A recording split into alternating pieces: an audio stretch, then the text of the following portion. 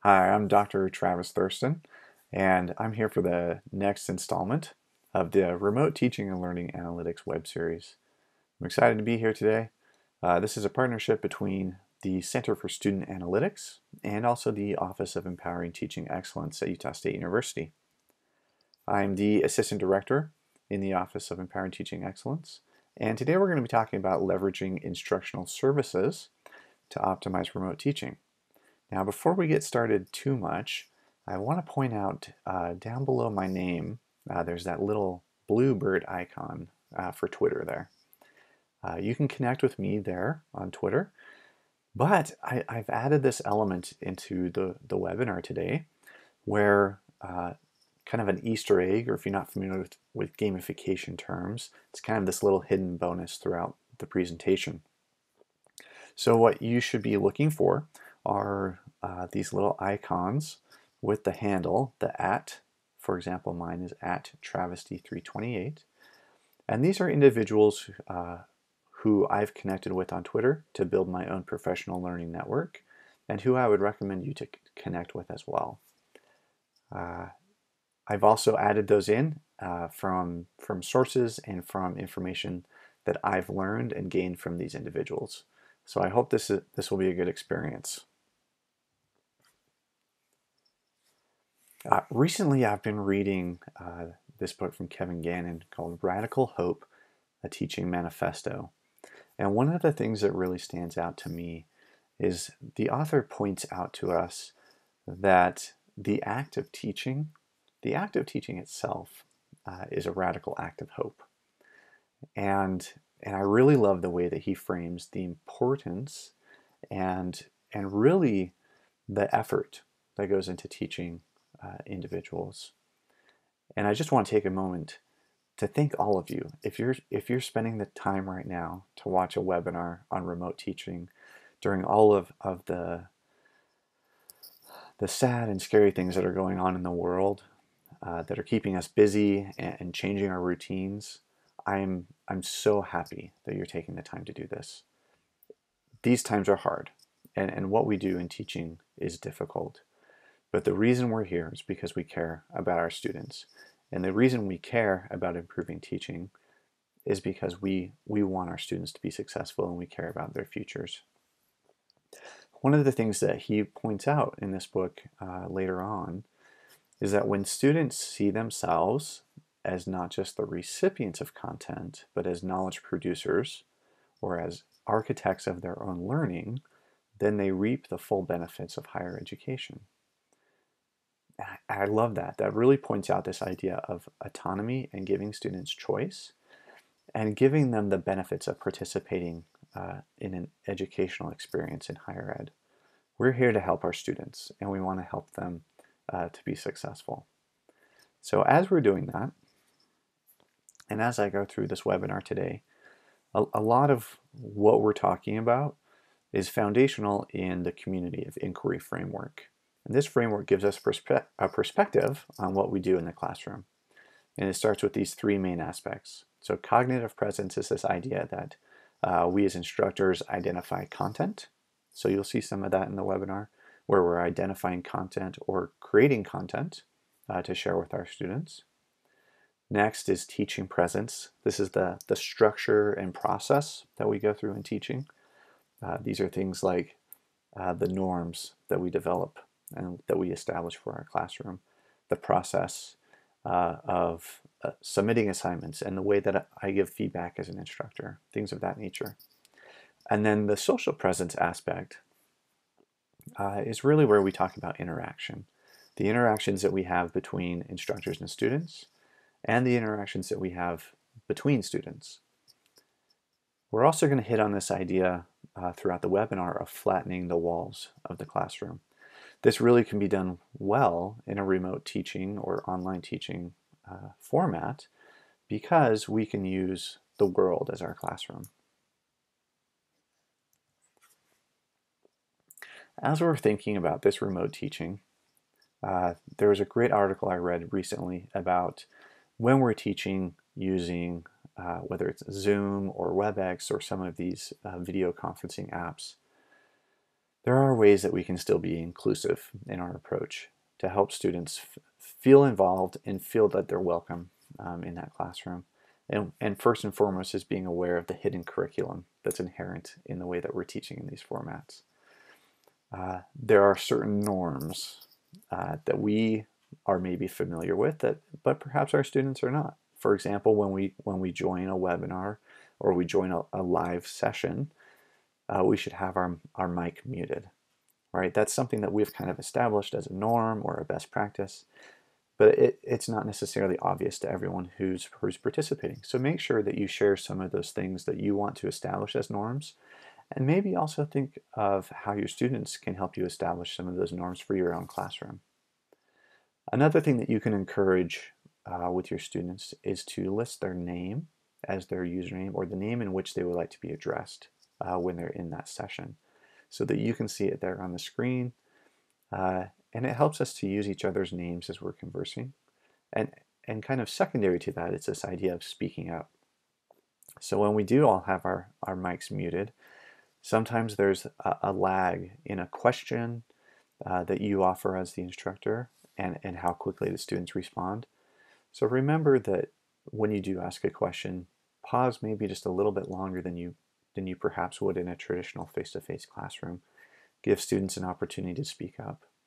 There's also little features in a lot of these. You know, they can click to virtually raise their hand, or you can also use the chat feature. So allowing another channel for individuals to communicate and share comments and things like that can really help. And just reminding everyone in the classroom that we are in this together. We're working together. We want to be inclusive. We want to be able to help each other learn and grow. And that's really vital. Along with the names, you can also encourage students to list their preferred pronouns as part of their username on the screen. And that's another way that we can then be inclusive and share in this experience together.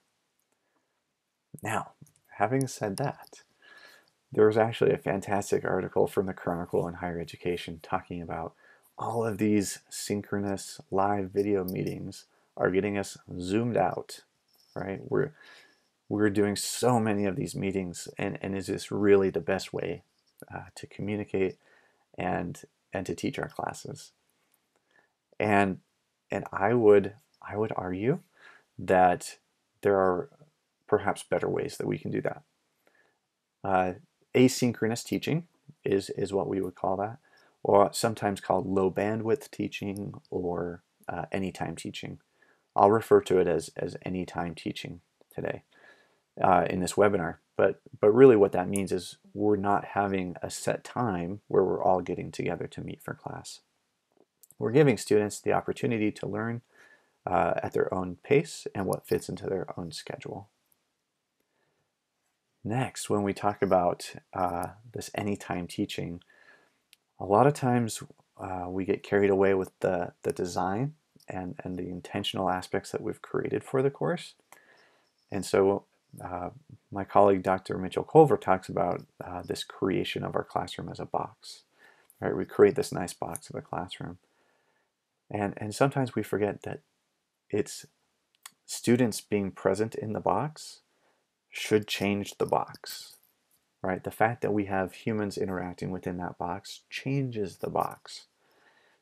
That means that we need to remember to include our student perspectives, allow them to have some choice and flexibility within that box. That's certainly key.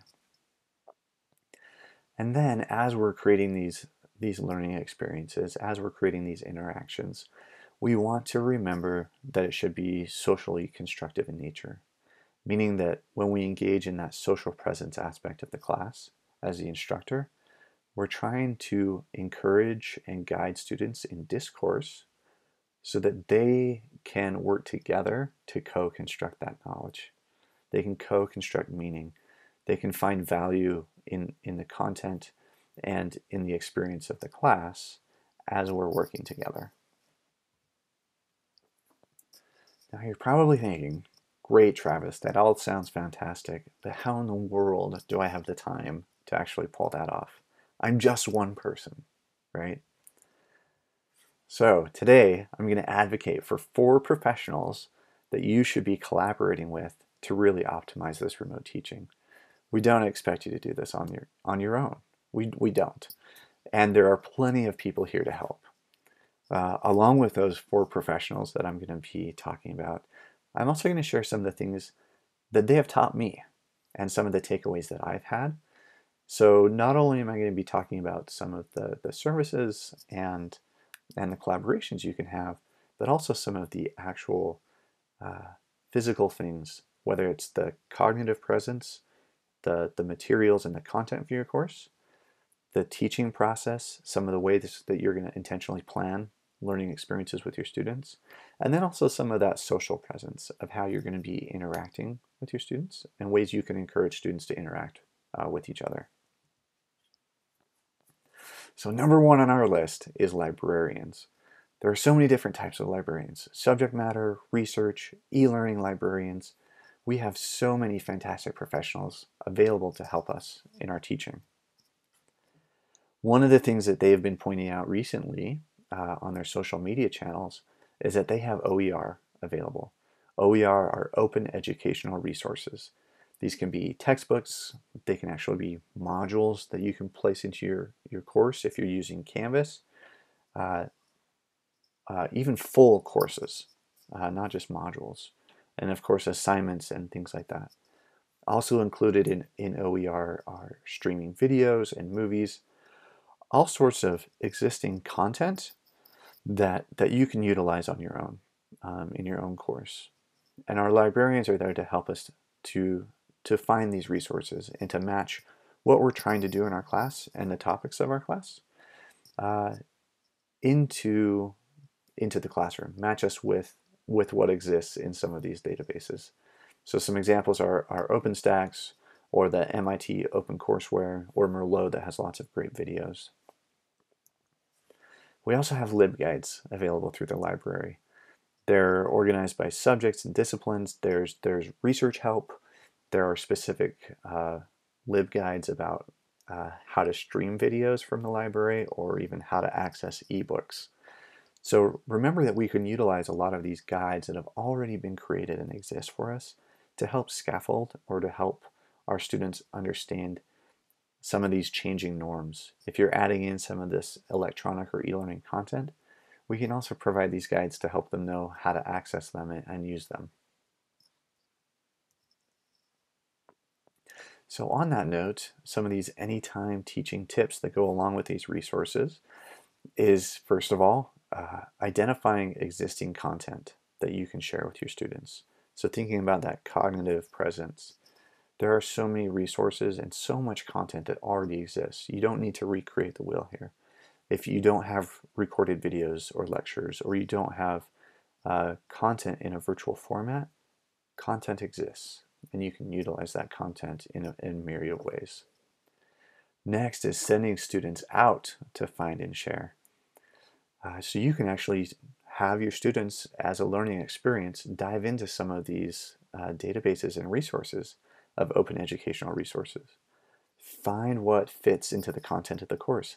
Help them to curate some of these resources that would be helpful for the class. And then the next is actually having students create either a podcast or a LibGuide. Sometimes we forget that podcasts are such a valuable open resource.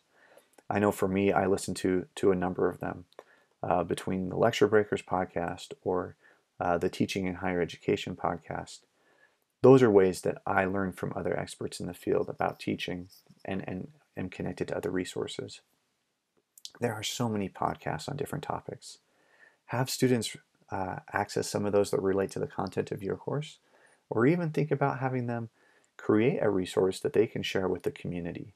I know there's some courses who have a large service learning component where they're supposed to be out interacting with the community, and we just can't do that during social distancing. So a podcast might be a valuable way where students can connect with some resources and share these out to the public. All right, the second group of professionals you should be collaborating with are instructional designers. One of the things that an instructional designer might talk to you about is how you can adapt some of this existing content. One fantastic resource comes from our friends at the University of Central Florida. It's called Topper. It's the Teaching Online Pedagogical Repository. And so it has all sorts of activities and evidence-based strategies to engage your students in some of these anytime teaching or remote teaching situations.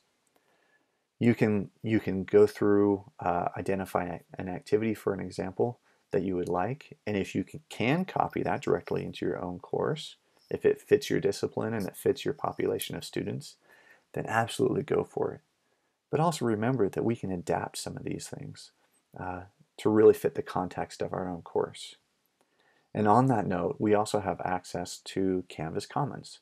So when you log into your Canvas course, there on that left-hand navigation, if you look down further, just below your calendar and your inbox, you'll see this link to Commons. And what that actually is a repository of Canvas content. There are full courses, there are modules, there's assignments and assessments, things that you can actually pull directly down into your own Canvas course. And then again, from there, you can adapt it to fit the context of your course. If it's an assignment, you can tweak it to fit the discipline. You can adapt the assignment to fit these remote teaching situations where students are maybe confined to their homes. I know for me, one of the assignments that I used to have my students do was go out into nature, and rather than sitting in their apartment or wherever they're at and reviewing the content, I actually wanted them to go out to a different space. So we can't do that exactly now with social distancing, but we can adapt it enough that it fits that experience of moving to a different space to engage in the content that week. Next, instructional designers might help you think of ways that you can incorporate writing into your course. One of the ways that is often done in an online course, for example in Canvas, is by creating a discussion forum. But as our friend Jesse Stallman would point out, that creating a discussion forum does not necessarily inherently create a community, right? We often think about that social presence aspect of an online course really happens in the discussion forum, and it can if we create it in a way that allows students to actually interact and engage in discourse. But by just creating a discussion, it doesn't create that community. So what are some ways that we can help encourage students to interact in that space? One is giving them choice or multiple entry points into the conversation. Rather than maybe asking a specific question, we can give students an option of questions that relate to the content that week. That really gives them an opportunity to share from their own background and experience, but also gives them the option of, yeah, I would like to look at it from this angle, or I'd like to use this lens over here when I'm thinking about the content this week. And that can really drive some interesting conversations and discourse within your class. Finally, engaging in some of the learning sciences directly in your classroom, you can use writing absolutely to do that. There's this practice called free recall or brain dumps, where you have students kind of pause, take a moment from their learning, and turn away from their notes and actually just write down everything they can remember about the topic at that point. That's a really great opportunity for them to engage in this retrieval practice, which we know from the learning sciences can really help students to retain information for a longer period of time, and it really encodes that into their long-term memory. Another one that I would recommend from our friend Online Course Lady is allowing students to start a blog. We'll get into that here in a second. These anytime teaching tips. So I'm going to move to C here first. She talks about this great idea of starting a blog. You can have students write this idea of the brain dump, right? Just have them write something. Get them thinking about the topic. Get them to share that out. There's this really interesting dynamic that happens when we stop just writing to our instructor, or we stop just writing to our peers in a class, and we start writing in an open way that's open to the world, it changes the way that we think about our writing. Back to the top, A, engage students in discussion. It's a great way to start. These anytime discussions, in whether you're using Canvas or Slack or Pronto or some of these other great tools where you can allow students to interact and engage in discussion, help them to have those conversations and guide them in that discourse. We can also send students to engage with experts on Twitter. I did this with one of my classes. Right now we have so many authors of a lot of these books that we're reading and talking about in our classes that are sitting at home and are accessible. Oh, and it looks like I've lost my video feed.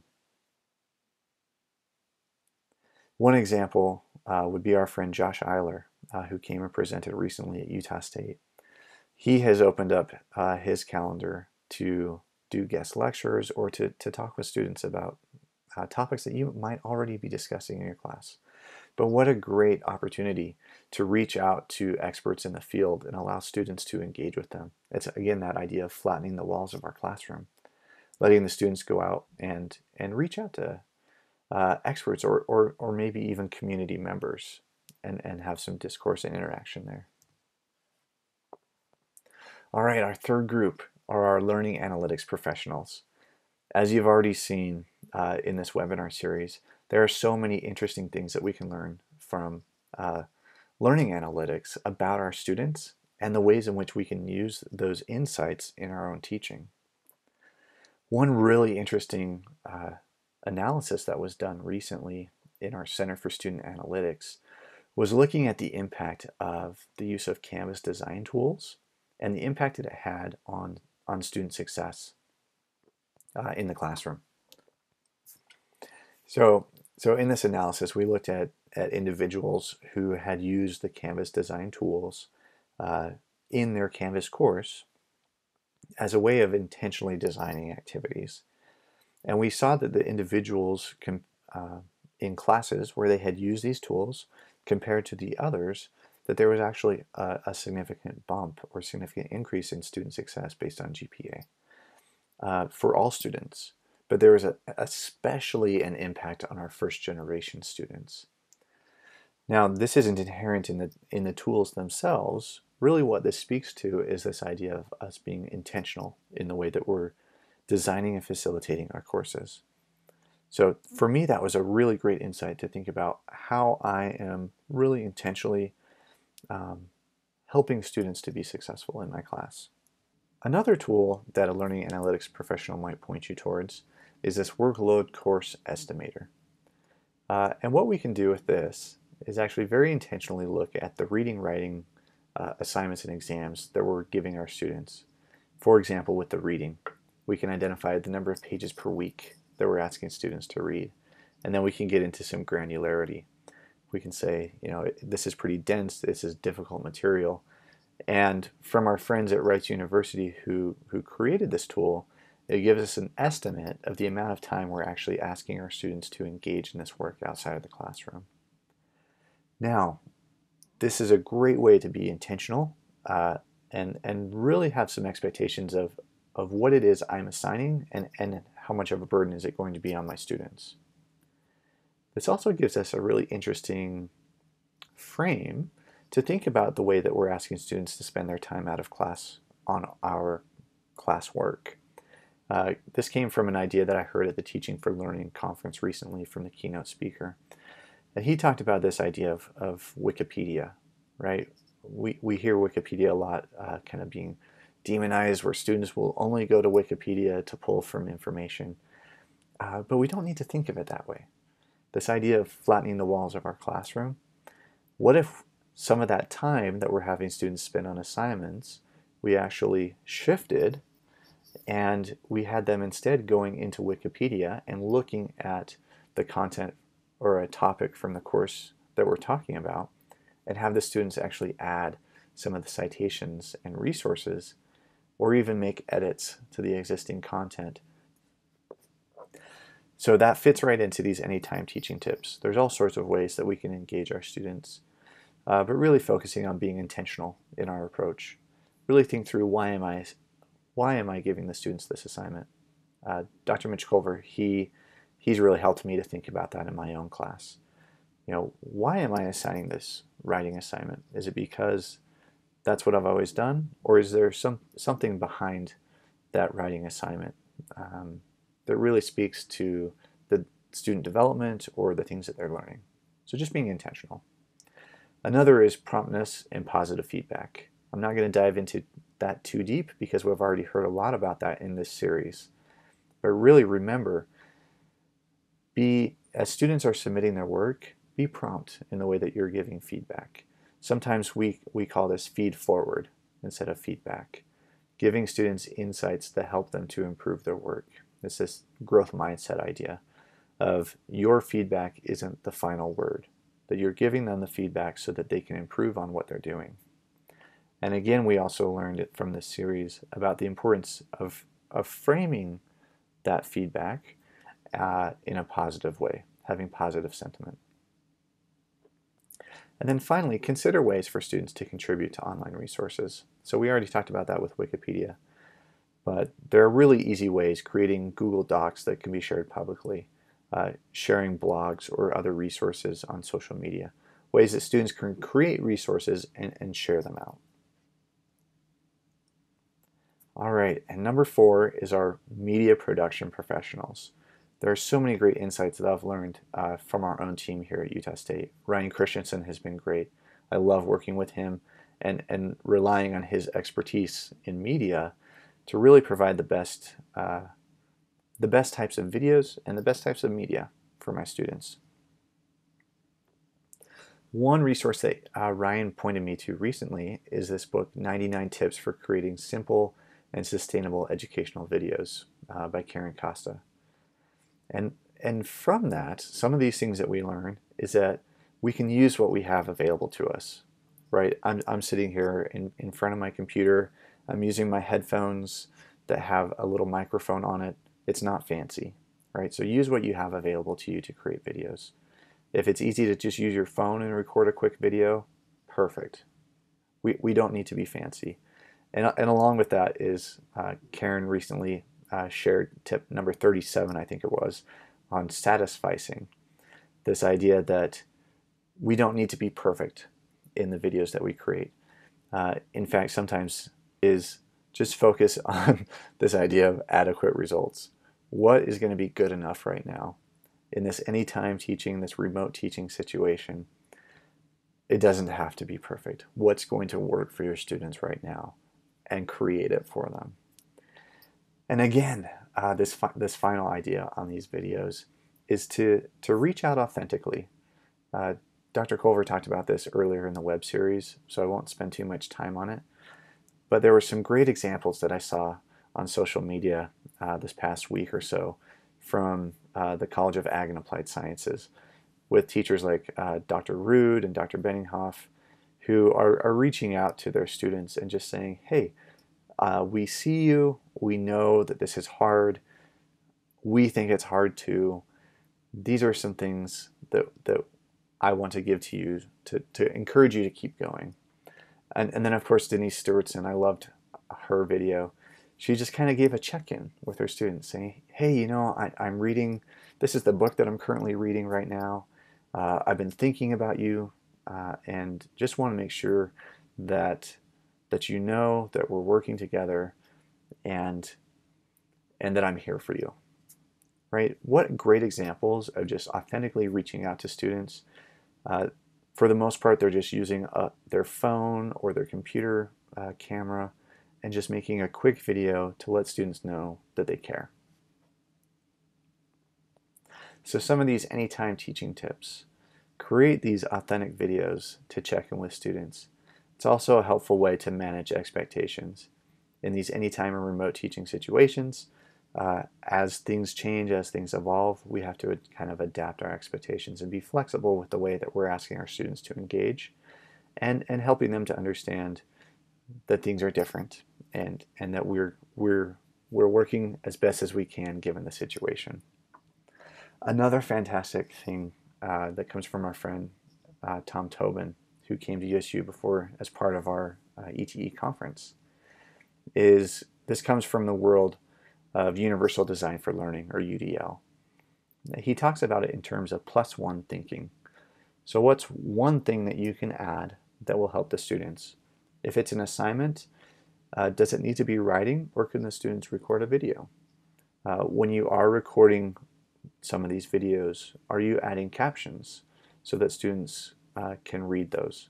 And it's not just with students that might have some sort of accommodation, but there are situations, for example, I know for me when I was working on online courses for my master's degree, sometimes I was watching videos at night and I was trying to keep it quiet. So I would sometimes turn on the captions because I didn't want it to be loud enough to wake up my kids in the other room. So think about this +1 thinking. What's one thing, what's one simple thing that you can add to help lower barriers to student success?